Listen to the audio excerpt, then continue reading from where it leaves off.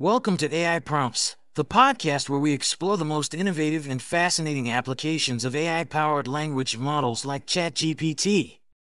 In today's episode, we're diving into a story of a Reddit user who created a phone-based ChatGPT named Samantha. Get ready to learn how this new advancement is pushing the boundaries of real-time voice interaction with AI. The world of ChatGPT is evolving rapidly, with users finding creative ways to integrate AI into everyday life. One such example is a Reddit user who developed a phone friend and assistant called Samantha, which is essentially a ChatGPT accessible via phone. By calling +1 640 call Sam, users can engage with Samantha in real time. While she doesn't currently provide real-time information, she can help answer questions on any topic, chit-chat about your day, or help you practice conversations.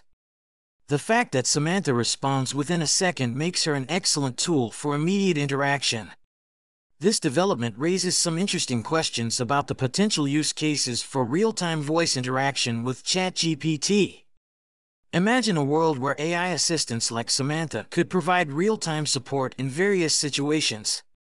Currently, it's unknown though about disclosures of how the interaction will be tracked by the Reddit user, so we'd highly recommend to not say anything too personal. As AI continues to advance, it's essential to consider the potential applications and ethical implications of these developments.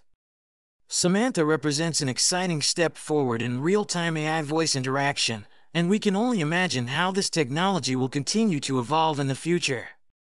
That's all for today's episode of AI Prompts Unleashed. We hope you enjoyed exploring the world of real-time voice interaction with ChatGPT through the story of Samantha, the phone-based AI assistant.